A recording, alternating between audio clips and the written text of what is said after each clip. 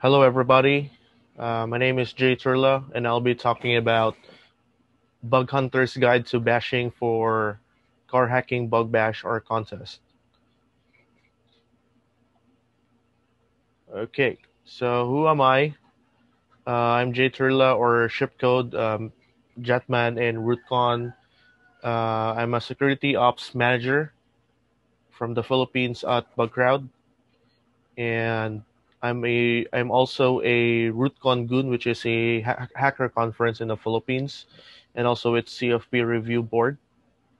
I'm not the author of Turla malware, despite my family name. I'm not even Russian. I'm Filipino. So I'm also one of the main organizers for the Car Hacking Village in RootCon and the Philippines, or Car Hack Village PH.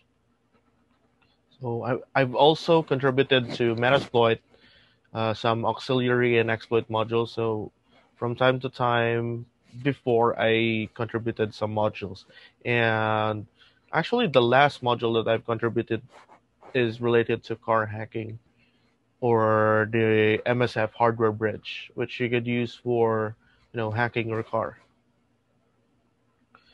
So about this topic, it's actually not a mental health topic. The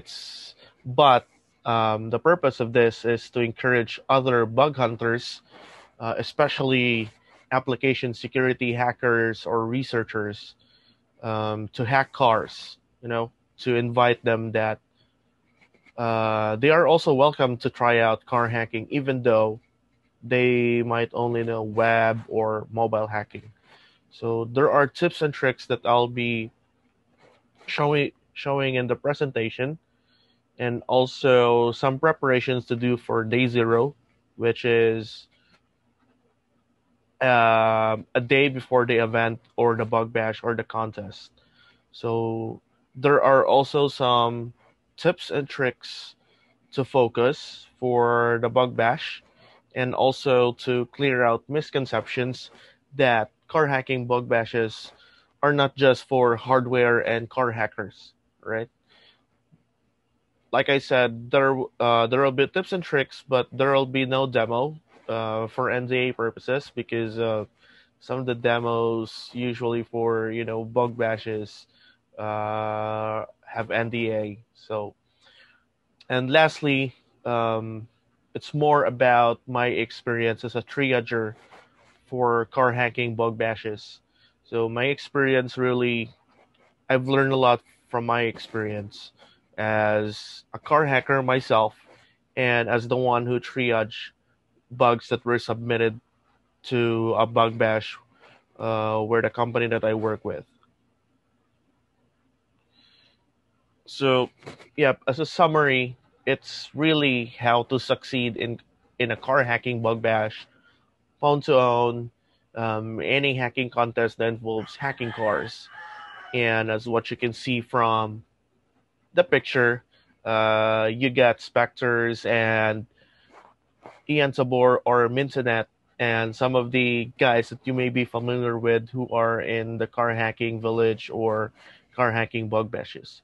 And the guys that you can see in the picture are actually successful in being able to hack some of the components of the vehicles or some of the scopes of the bug bashes. So this picture tells collaboration between teams, real. All right, so this is a sample picture of the car hacking bug bash sample payout. So 2 years ago, we've actually paid 224,000 US dollars, and you can see some of the top car hackers. The private user that you can see is rank one, and he chose to be anonymous. But if you go to the car hacking village, you might be familiar with him. I just don't want to, spoil the fun of, you know, challenging you who that guy might be, or maybe you want to guess him. But he's really a good car hacker. And then this is sample clippings that I got from ZDNet from the Pwn to Own contest. So As what you can see, a researcher duo who hacked Tesla car win the competition's overall standings. They also get to keep the car. So imagine that. Uh, Team Fluorescate, made up of Amat Kama and Richard Zhu, hacked the Tesla car via its browser. They use a GIT bug in the browser renderer process to execute code on the car's firmware and show a message on its entertainment system or infotainment system. As per the rules announced last fall, the duo now gets to keep the car, so which is very interesting. If you also get the car itself from the car hacking bug bash. So they also receive 35,000 US dollars as a reward. So aside from the car, they also get 35,000 US dollars, which is really good. So I guess this might, encourage some other hackers to hack cars as well. So the question now is, what if I am not a car hacker yet? What if I'm still starting? What if I want to start in hacking cars? So no need to worry about that. I got you, bud. Uh, First of all, my favorite book about car hacking is The Car Hacker's Handbook, a guide for the penetration tester by Craig Smith. You could also go to the online version, which is for free. But if you want to buy the ebook or the paperback, it's on Amazon or other bookstores that you could actually buy. I got the paperback myself, and it has a sign from Craig Smith. So Craig Smith is really a good guy, and in fact, I've learned a lot from his book itself. There are also some good car hacking resources which I want to reiterate if you want to start your car hacking journey or if you want to prepare for bug bash. The first one is, of course, the NanoCan, which is a $5 car hacking or canvas hacking tool that you could actually solder or play with. I actually got like a lot of PCBs of them, and I also got my own, which I soldered, and also Mintonet gave me the his version from a conference in B-sides. I forgot the name, but I got that one. And then if you just go to his GitHub link, you can see the some of the sketches and also how to create the PCB or replicate the PCB. And then there's also a link from the carhackingvillage.com about getting started with car hacking. It's pretty much like how to get started with the CAN utils and you know some techniques that you could use with the CAN utils like CAN sniffer, um, CANGen, and also some of the CAN util tools. And then, of course, another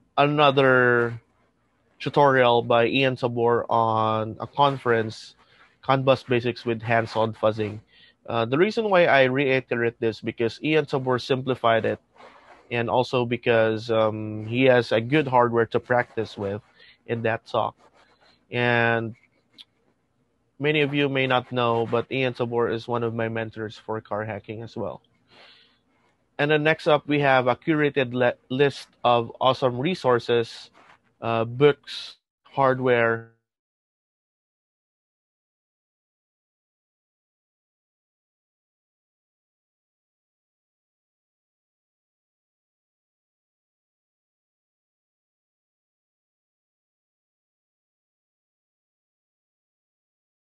Utilities, tools, people to follow in the car hacking or automotive security field. And then, of course, because car hacking also made an inspiration to me to start car hacking, to start hacking cars. I mean, car hacking village videos. It's in YouTube as well, so you could visit that one. And of course, if you are in a hacker conference, please do visit its car hacking village. There are a lot of hacker conferences right now. that have car hacking villages. In fact, even in my country, we started a car hacking village. We started from start. We've got simulators, um, some virtual boxes for running virtual cans, and also some instrument clusters and some ECUs that you could play with. And in other countries as well, they've really beefed up their car hacking village. In fact, some of the conferences right now have their own cars that they want to show for car hacking or for other people to play with. I myself, I got to play. Like, I think that was like 4 years ago or 3 years ago, with a car that was presented in the car hacking village in DEF CON before. And then there's also a good link, Adventures in Building a CAN Bus Sniffer, from Tech Maker UA. My friends, Fronders, and the guys from Tech Maker UA, they are also very good car hackers. I've seen them how they hack. I've seen how they got some good prizes and rewards for their hacks that they did on a car hacking bug bash. And the technique is, understanding the canvas, and also it's all about teamwork and collaboration. And then next is um, really how I started back in the day. The first thing that I did, it's really about baby steps, and I think you can also do it as well. First thing that I did, the first thing is, of course, playing with my infotainment system of my car, and I was able to, create my own POC and being able to execute command injection on the infotainment system via the universal serial bus or USB port. And then from the left side, I started with playing with an instrument cluster, which was given to me by Mintonet. And then I used NanoCan and other SLCAN devices to play with it. Also, the second cluster that I played with was a Mazda instrument cluster, which I myself and my friend, play with. And it was really fun. So I learned a lot from that experience. So I know that a lot of guys started with virtual CAN based on the talks that I've seen from other countries. I would really advise to start playing with an actual instrument cluster, or hook it up with an ECU, or play with your infotainment system. But you must know the risk of it. And then, of course, like I said, there are some simulators that you could play with. You've got the UDS simulator by Craig Smith. You have the ICM simulator by Craig Smith. And also, you've got, there are actually hardwares that you could buy for an ECU simulator, which you can see from the left side of the screen, or the picture that you can see, wherein it has um, protocol, and then you can see that the mileage is off. So this is actually a sample ECU simulator that I bought from Taiwan, and I bought it from Tindi. It's not really much of that you can play with, but it's a good thing to start with. So, but if you want cheaper one, I would really advise instrument cluster, which costs like $20, $30, or $40. And if you want to have your own ECU kit, it just costs like $100 or $120 in eBay. There are a lot of things that you can buy on eBay. In fact, I've been collecting some vintage computers as well from eBay. UDS server is one of my favorites as well. It allows you to understand if you try to fuzz the ECU. So Craig Smith did a good one on this, and also the instrument cluster simulator. These tools are, or utilities are, available in GitHub for free. So you might want to check it out. So, like I said, my main inspiration really is the car hacking village. And when I first went to DEF CON, which was my first DEF CON was actually DEF CON 24. And well, I was just amazed. But this picture is actually from DEF CON 25 or 26, I think. I took the picture myself, and there are actually some good test bench that you can play with, setups that you can play with. So it's really fun that if you visit the car hacking village.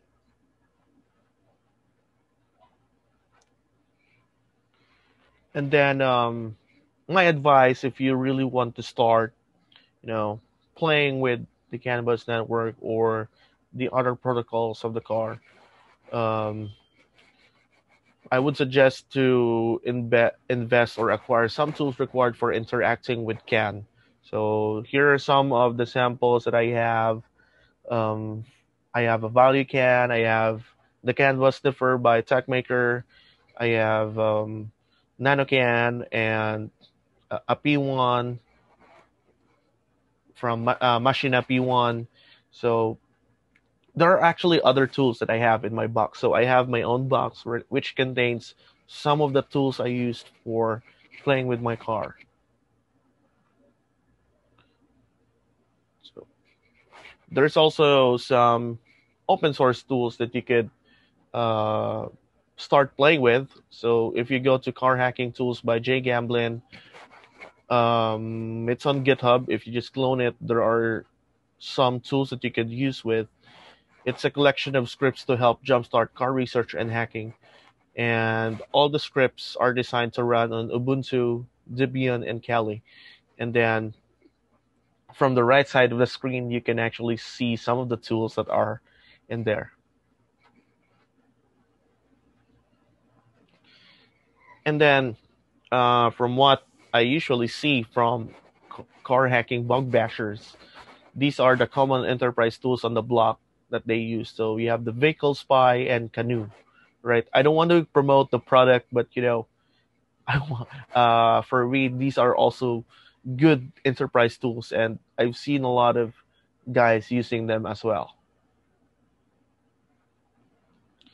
And then, like I said, car hacking bug bashes are not just for car hackers. It's also for hardware hackers, IoT hackers, and if you're good in network pen test, you could also bring some of the tools that you used for penetration testing. And I would like to reiterate that you need to prepare yourself and bring some of your hardware hacking tools or network hacking tools or pen test tools.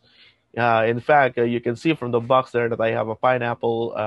I also have the HackerF, Alpha, and also some CAN bus hacking tools and Zigbee device, and also some, you know, getting it, getting with hardware hacking to interact with the UART and some other hardware, uh, you know, instances that you could play with. These are the sample ratings or common classification from bugcrowd.com/VRT or the vulnerability rating taxonomy. I'm one of the guys who contributed to this one, which is actually open source. This actually serves as a guide and for car hackers about the priority of the vulnerabilities that you can submit to a car hacking bug bash or a contest. And so as you can see, the first one that you can see there is the P2 leakage and or the PII leakage. I mean, I'm sorry about P2, and it's under P1, which is a critical vulnerability. And then if you have key fob cloning, if you could clone the key fob on the from the RF hub, we consider that one as a P1. And if you could execute command injection from the infotainment, the radio head unit, and then you are able to uh, go to the CAN bus, you do a CAN bus pivot or pivot. So that we consider that one as a P2. And if there's no CAN bus pivot, just command injection, it's pretty much like P3. And there are also some CAN injections that you could refer to. Take, for example, the battery management system, the steering control, the pyrotechnical device development tool, the headlights, the sensors. Uh, it's pretty much like P3 if you could interact with it. We used to have this as P1, but we did some classification. We reorganized it with the classification together with our partner, and we decided that it would be a P3 based on the Terra or threat assessment that we have. But what remains is, of course, if you could you know do key fob cloning, OTA firmware manipulation, that's P2, do a code execution or CAN injection from the RF hub, that's considered as P2. So if you need to go to bugcrowd.com/VRT, you are free to do so. It's free, open source. In fact, any car hackers could also contribute to the GitHub so that they can suggest some of the attacks that can be done from the car. Next up is, wait, what's this classification? So I want to simplify it. The reason why we have those classification is because we want to assess uh, the attacks that are done. Of course, we used to have an incomplete task of prioritizing car hacking bugs or automotive security bugs. But right now, with the improvement for the VRT for automotive security bugs, we've classified it based on the impact of the bug, the exploitability of the bug, the proof of concept that the hacker presented, the proximity of the attack, and also the CIA triad. No, not the mafia, but it's the confidentiality, integrity, and availability. So we also consider that one. Take, for example, the PII leakage. So, of course, the more ranking of confidentiality for that, because those are personable, identifiable information. And this, there are other things that we classify, and it's part of our threat assessment and remediation analysis, or TARA. So P1 is critical and P4 is low. And if it's P5, it's pretty much not rewardable or out of scope for a car hacking bug bash. Here are some common checklists or common bugs or common issues. The reason why I put this one on the slide is, to give some information about some of the common checklists or hacks the car hackers do first before anything else.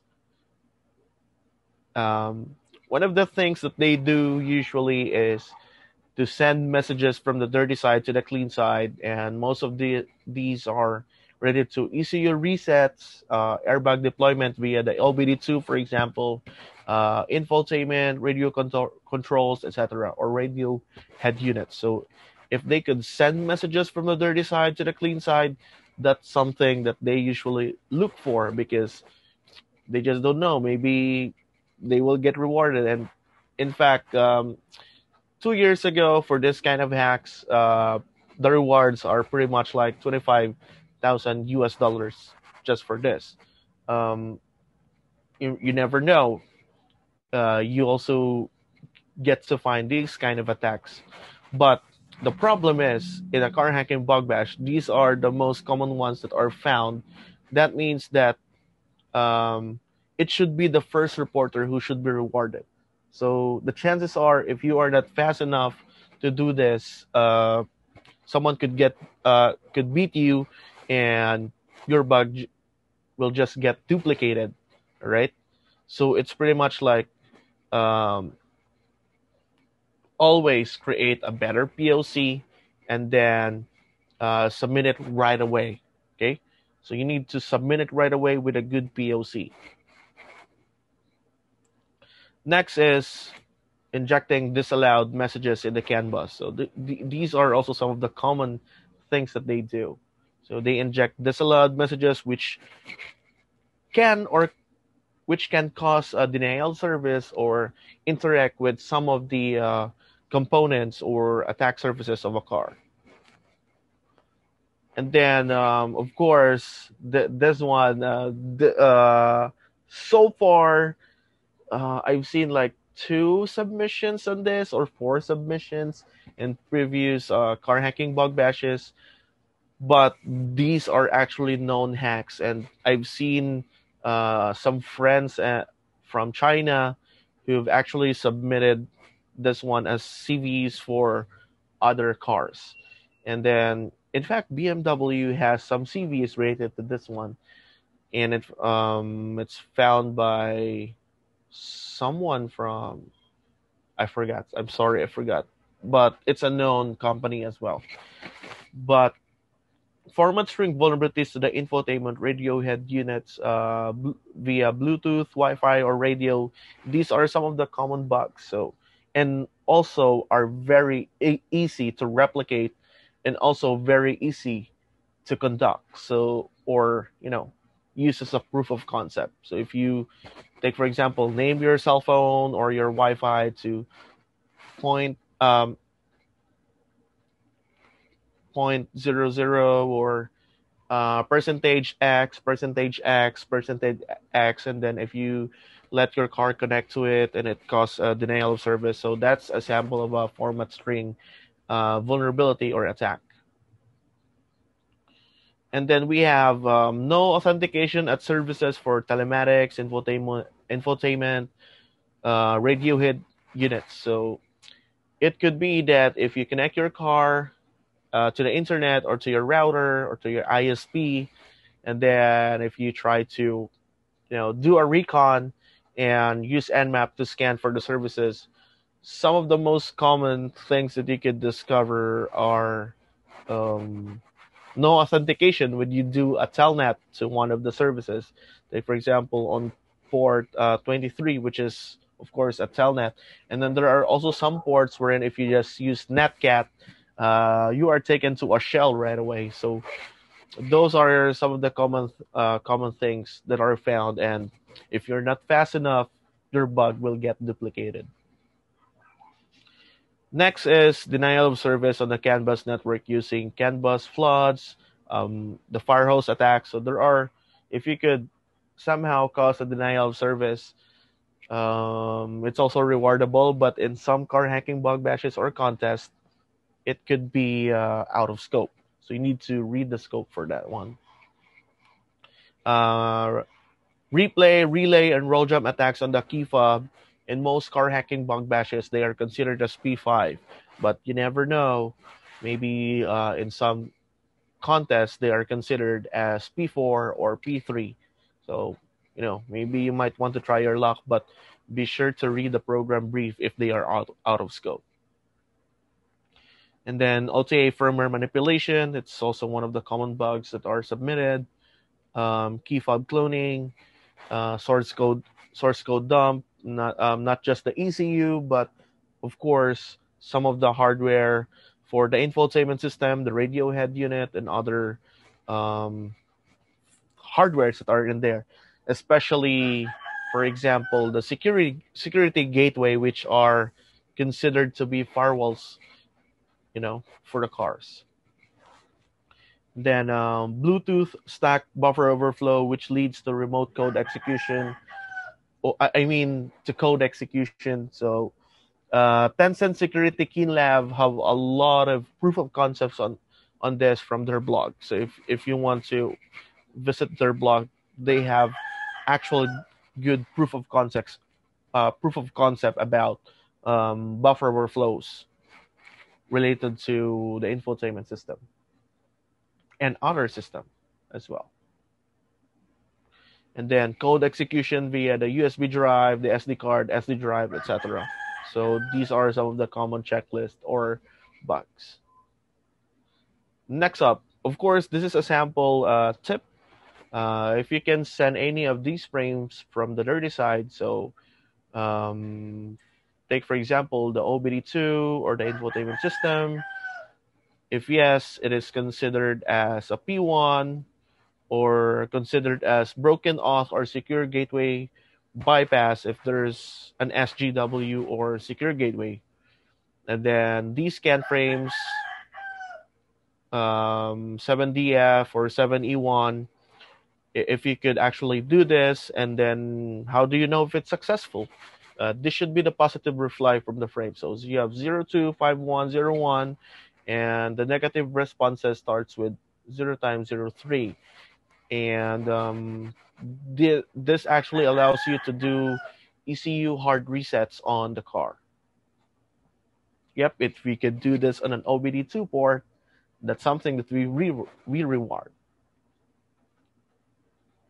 And then if you could somehow interact with unauthorized scan access, I got this picture from Black Hat, and if you could actually find some of the things, unauthorized scan access, and then you interact with it, you may never know what you can discover as well. This is a sample of a POC for a fire hose attack, wherein a bash script, you send the arbitration ID 00 and the um, 00 data. So maybe you don't know that you could also perform can injection or denial of service. Next is one of the tools that I really like, which I discovered from the car hacker's handbook. If you are sad or if sad with the IDs that you found, you could try or recon and do a UDS discovery with Carrying Caribou.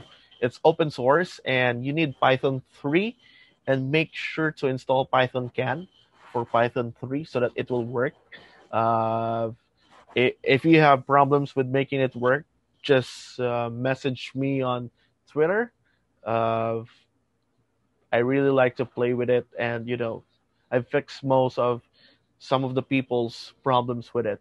But it's really good. It's one of my favorite tools for UDS discovery, and in fact, there are some of um, utilities you can do with uh, Carrying Caribou. It's a car exploration tool. So you can do, there's also a command that lets you do an ECU hard reset on it or interact with XCP. So might want to clone Carrying Caribou right now. And then, of course, uh, people think that Metasploit is, nothing that you could play with for car hacking. But people are wrong about it. If you go to automotive, you use the command search automotive with Metasploit, you will find some 8 modules that are written geared towards car hacking.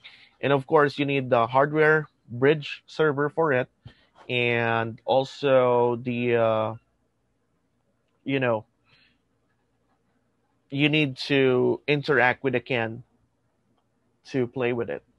So there's the can flood, which can be used, to perform denial of service on the can, and then there's a module to probe different data points in a can packet, get the vehicle information such as the VIN from the target module, scan bus for diagnostic modules, and then there are you may want to consider it as an auxiliary module that allows you to um, flood the temp gauge on a 2006 Malibu, and maybe you don't know. Maybe you could also cause dust if you try to work on it on some of the cars that you can play with. And then there's a Mazda 2 instrument cluster accelerometer mover, which I actually created. And then the last one is the PDT module, which allows you to check for prep the pyrotechnic devices, the airbags. battery clamps, etc.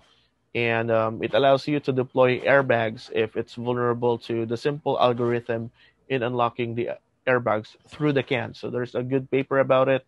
In fact, if you use the info from the module, you will see the actual PDF file that contains the research about it. So if you want to try playing with it, you can fire up your virtual can and then um, use the modules to see for yourself some of the sample attacks, you know, in the CAN bus network. And here's a sample. I used the CAN flood, and then just a sample on a VCAN 0, which is a virtual CAN. And when I tried CAN dump, these are some of the things that I can see from the dump of the CAN bus. So you can see that there are a lot of arbitration IDs and then some subsets of data or different kinds of data being thrown in. So that's just a sample. And you never know, maybe you could use it. There's also a good hardware hacking cheat sheet for hardware hackers out there. It's made by Aaron Magish. I saw this one in his Twitter, and I decided to place this one. Of course, credits to him. These are some of the things that you could play with. If you have some, if there are some hardware that you could rip off during the car hacking bug bashes, which is actually true. There are some hardwares that will be given to you that you can play with. So, fire up some of your hardware hacking tools with it. And then there's a good guide, for example.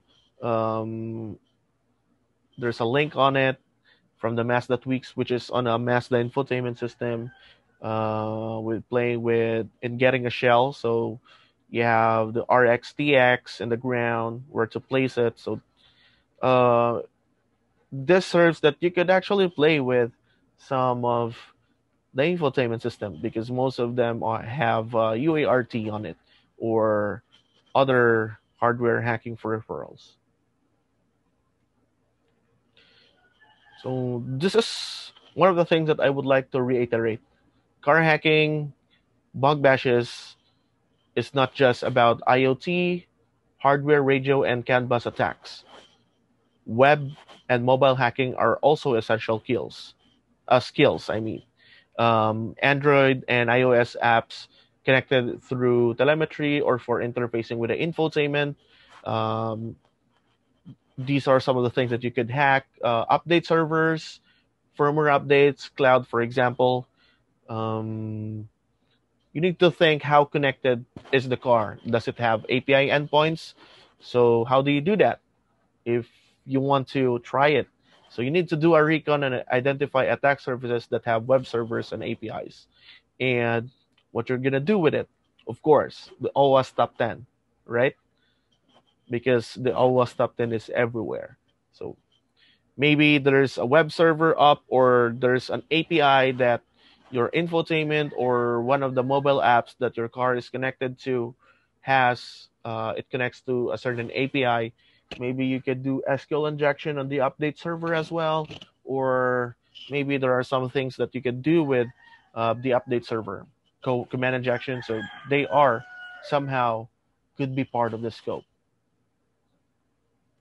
And then web hacking essential skills. You have the OWASP top 10 vulnerabilities, burp, and OWASP is a friend.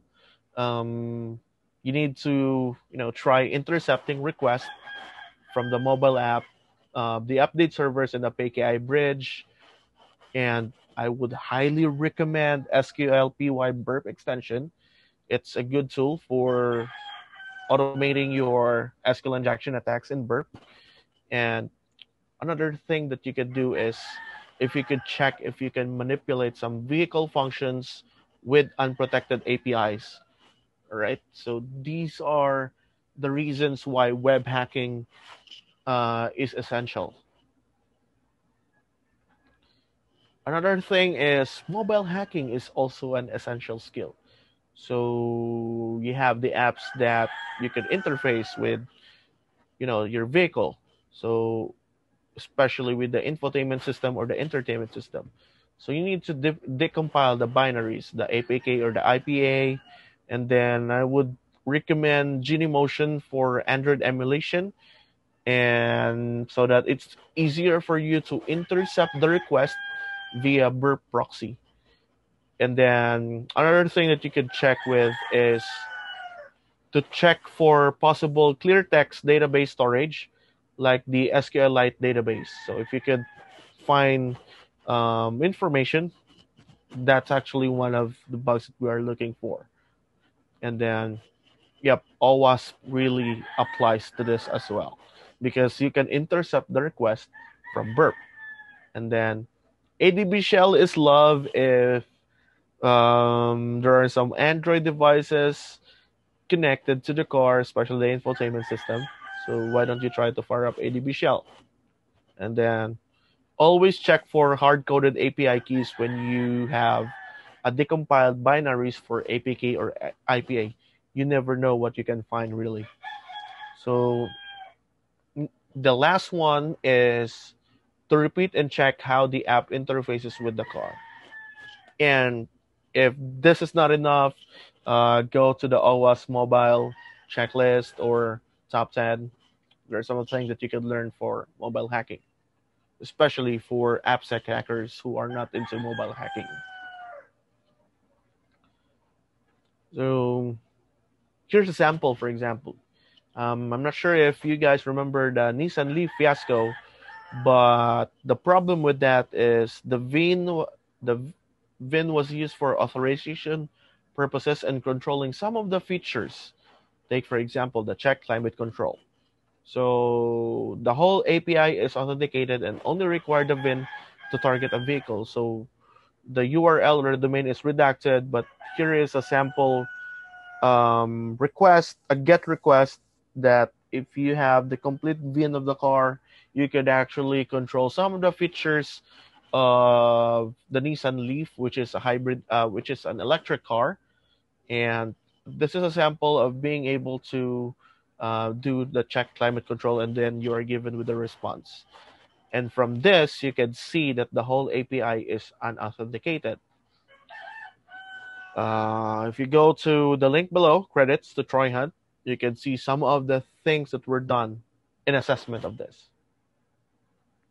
So yeah, web hacking is an essential skill. Next up, what if you're in the event right now? Okay, what if you're in the bug bash right now? It's day one.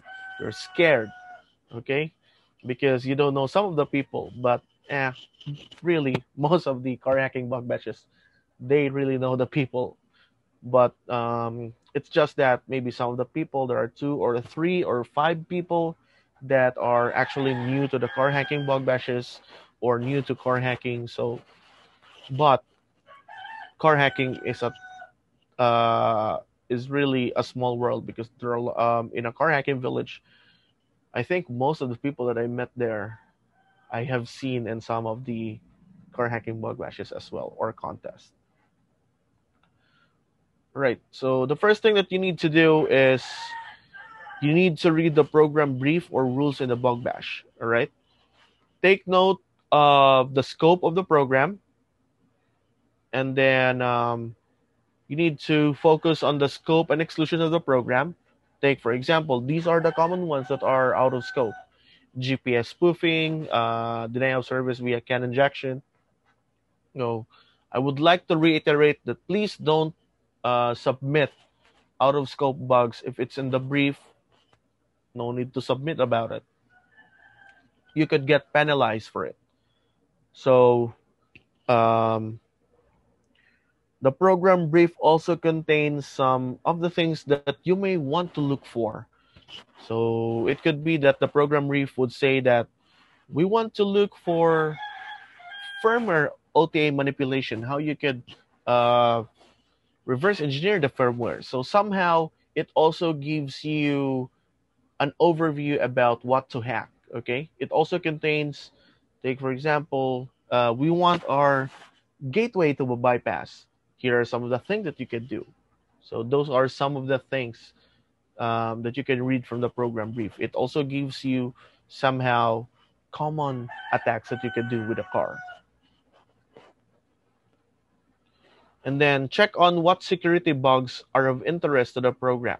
So you have the authentication or firewall bypass, CAN injection attacks, code execution, and again, what CAN messages can you send from the dirty side? So these are one of the common ones. The program brief also has this kind of information. So that's why always read the program brief or the rules. So do you need more? If you want more information, maybe you could ask the program owners or the ASE assigned. Maybe you could ask for DBC files, which are proprietary format that describes the data over a CAN bus, known issues, and vehicle network architecture. So in some cases, they would provide the vehicle network architecture, and in some cases as well, they could provide known issues that were submitted before, and maybe you could somehow create a bypass for it. If it's fixed, maybe create a bypass for it, or submit it again and check if you could do another technique related to it. Do you have friends in the event? If you're in the event, how about team up or collaborate? One of the things that I notice is some of the most successful or bugs that were submitted involve collaboration, right? There are, in fact, there was a team before. They were composed of, I think, more than 5 people, and they submitted more bugs, right, than than other players or than other teams. But it's really good because it has something to do with collaboration, teaming up, and then they got some good rewards as well that they could you know just split up. So take for example, uh, they got a P1 and they're only two. So pretty much like, what if they got 30,000 US dollars as a reward? They can split it up for 1500s US dollars, all right? So it's all about collaboration. I've seen some good collaboration. And if you have tools that are um, that you don't have, maybe you want to get that guy and collaborate with, right? And if you think that there's something that could be done with the radio, and you don't have much information about the radio, but you know a guy that probably knows more about radio security, then maybe you could team up with that guy, all right? I've seen some people collaborating even though they don't know the person, or they just heard of the person, or they've noticed that person playing or poking something during the car hacking bug bash. All right? Don't be shy. Make friends. So, next up is how to write a good report. All right? You need to submit clear reproduction steps. This is a sample. So, you need to describe the vulnerability, and you need to enumerate the replication steps. You need to make sure that it's easy to understand for the triager, or the one that will be handling the report. So, take for example, rename your phone to blah blah blah, pair your phone to the infotainment via Bluetooth, use the navigation buttons to control the infotainment, and it should remain stuck, which means you were able to break the infotainment system, and then provide another information. I also tried restarting the infotainment, and this does not resolve the issue. It only works fine after doing a hard reset. Blah, blah, blah, blah. And then make sure to submit a screenshot or a picture of the bug. Right? If there is a picture, it's easier to reproduce as well. If you have a video, attach a video. All right? Don't let the triager left in hanging when you submit a report. All right? Make sure you include all the POC steps, easy to understand, pictures, and also videos, if you could reproduce a video, right?